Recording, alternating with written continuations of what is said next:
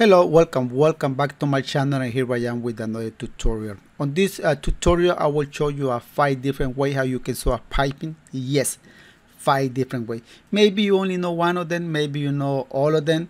For those who only know one, you will have 4 different ways how you can put a piping to the cushion, to the pillow, to the seat. Yes, it requires a skill practice for some of them, but don't worry, I will show you how you can do them on this video. The presser foot that I will use is this one. It's 1/4. Why 1/4? Because the vinyl is heavy. Sometimes, most of the time when the vinyl is not heavy and when I use fabric, I use 1/8 to sew a piping.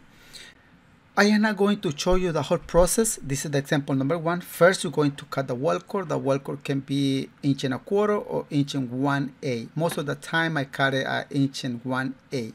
You can see them right there. It's a heavy vinyl. And I will use this kind of piping. It's 1/8. It's empty on the center. You can see I can put a upholstery pin in there. So I always use this on seat, on boat, on motorcycle seat. On furniture, I use other kind of piping. And a lot of people do it this way. They get the piping, they wrap it with vinyl, and they put 1 stitch. I don't use this technique anymore. It requires too much time. But it will work for you, so keep doing it. I don't recommend you to do this anymore. Of course, there are some exceptions. Then I start sewing the piping to the, let's say this is a cushion, this is a armrest, this is a pillow, anywhere that requires piping. Before to end of that corner, I cut it because it's easy to work with the piping on that corner. Then you can see I keep sewing. Then there is a notch, you can see it. I mark the notch, then I will cut it 1/2 inch away from that notch. See, then I split. Same thing right here. But check this out.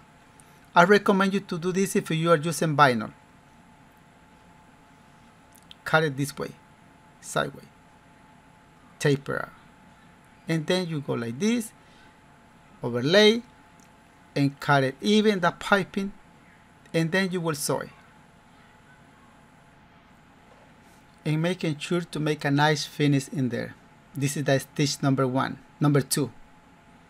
Now, let's say this is a bottom cushion, let's say this is an armrest, this is a pillow, and I'm going to close that piece. This is the stitch number 3.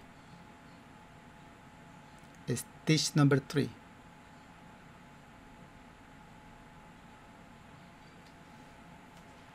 And on the corner, I always put the needle inside, then I twist the material. Check in there. I will let the needle inside and move the material and keep sewing.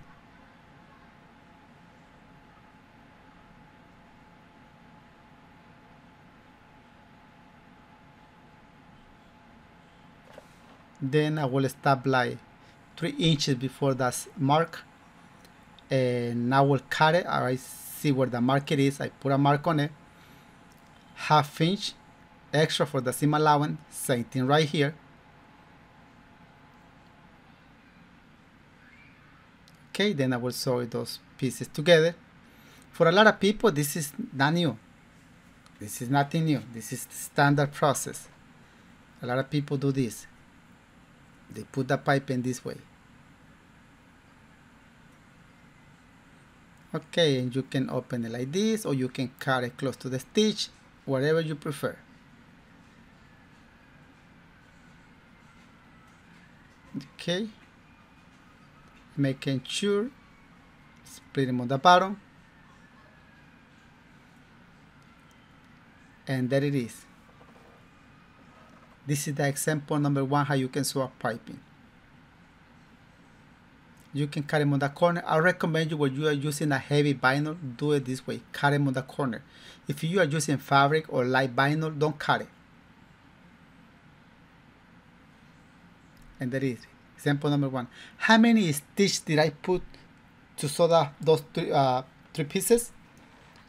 3 stitches. I sew it 3 times all around. to make it look like that. Okay, this will be the example number 2. 3/4 of an inch. I just draw a line 3/4 of an inch from the edge of that vinyl.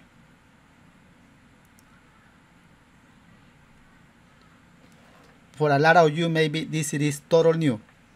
Maybe this will be hard for you at the beginning. The first time that you try it, maybe it will take you longer. But believe me, if you practice this, this is a good choice. How you can sew a piping. One stitch and I am sewing a piping. I left the needle inside, 1/2 inch before that corner, and keep working around with that material. See? Let the needle inside, move it. This vinyl is heavy. Then heavy it is, hard it will be. But if you are using fabric, if you are using a lightweight vinyl, that will be so easy to do this. See? I draw a line 3/4 of an inch. You can see the mark, and I fold them in there. Then I am sewing. One stitch. For production, for a simple cushion, this is the way how you can do it. I just mark it, and I will cut it 1/2 inch away from that mark. So simple this way. But if you never tried before, you will say, oh, this is too hard for me. I stay with the example number 1. Why? Because you never try it this way. But as soon as you try it, as soon as you practice and keep practicing, you will see it. Oh, this is so faster than the example number 1. There are a lot of jobs that you can apply this technique. A lot of jobs. But on some of them you can apply this technique. I cut the thread, then I will make a knot on the bottom. That way it doesn't come undone. Sample number 2. How many stitches do I put to sew this piping all around? 1 stitch.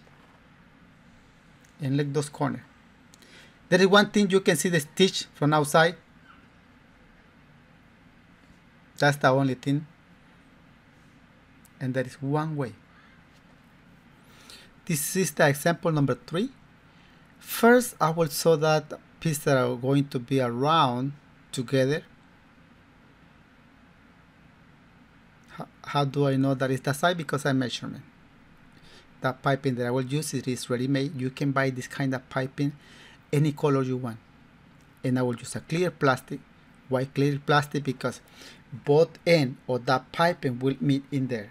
That's what I put in a clear plastic. If the end doesn't meet together, I don't use a clear plastic. So I start sewing that piping. So easy to work with it because it is ready-made and it is faster. This is another way how you can put a piping. So I just make sure those pieces meet together in there.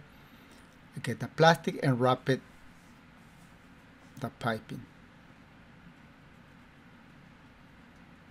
I can use black ready-made piping, white ready-made piping. Don't pay attention to the color. This is just an example because maybe you will say, why do you use a gray ready-made piping when you are working with white vinyl? Don't pay attention to that. This is just an example. So and I start sewing that pipe into there all around. I stop 1/2 inch before the end of that corner, let the needle inside, and I keep sewing. And there it is. This is the example number 3. How many stitches did I put to make it look like that? 2 stitches.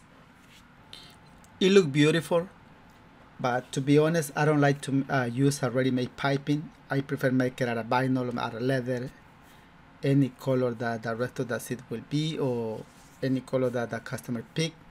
This is the example number 4. I use this technique to sew a piping a lot. Maybe I don't show you on videos but I use it. On my Spanish YouTube channel, I have 5 videos related to this process.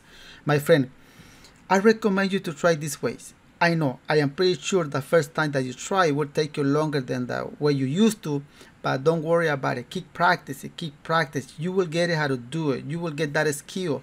And then if you are working for production, you will see that big difference when you are using this technique. So this is new for you.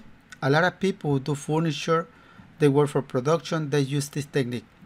I get the both end of the vinyl that will be all around and sew it together. Here is the thing, check this out, very important. I get the piping, I get the Velcro, wrap the piping with the Velcro and put it 3/4 of an inch from that mark. And I will start sewing 3 pieces together with 1 stitch. Maybe this is new for you, but right here, it doesn't require that much experience. You might asking why? Because it is a straight piece. I get to the corner, let the needle inside, twist it and keep sewing. When it will require skill or experience, when you are using this technique in a headrest, in an armrest, or in a backrest or bottom cushion, they will require experience or techniques. But how you will be to that point? Practice it. That's the only way how you will get experience. Practice it. When you practice it, my friend, and you try in this way, you will see how easy it is. And maybe you will say, oh, that guy, MECA, he was right about this technique. It is so simple and easy. And maybe you are not going to go back to the old style. In my Spanish YouTube channel, I have video related to this process. See, and I finish right there. Cut the corner because it is a heavy vinyl and you can see it. I let the end of the corner. So simple and easy. 1 stitch, 3 pieces. Compared to the first example, I put 3 stitches to make it look like that. This is the example number 5. It is not that much different from the sample number 1. The only difference right here, I am putting the piping to the piece that will be all around. And the example number 1, I saw that piping and I put it to the top piece. You can put both end of the Velcro on the center. I just leave it on the corner. This is just an example, not a big deal. See, I leave it on the corner, then I sew both corners together. There will be kind of bumping in there, but this is just an example. Simple as that. See it that way. This is not a real job. It's just to show you. Okay, I start from the corner right here. I should to let the needle inside on the corner before you work around with the vinyl. Always let the needle inside and keep sewing. So simple. It had the piping already, and I cut it like a ½ inch before to the end of the corner and twist it and keep sewing. A lot of people use example number 1 and example number 5 when they sew a piping. A lot. That's the standard method that they use. And I always cut it right here, corner, and you can see them right there. Cut it and there it is. You can let the end of the Velcro on the center. I just leave it on the corner like I said before. This is just an example. And my friend, you just saw 5 different ways how you can put a piping. You can apply this technique to anywhere that require a piping. The option number 1 or the example number 1, I don't use it anymore. And you might ask me, when was the last time that you used it, that technique?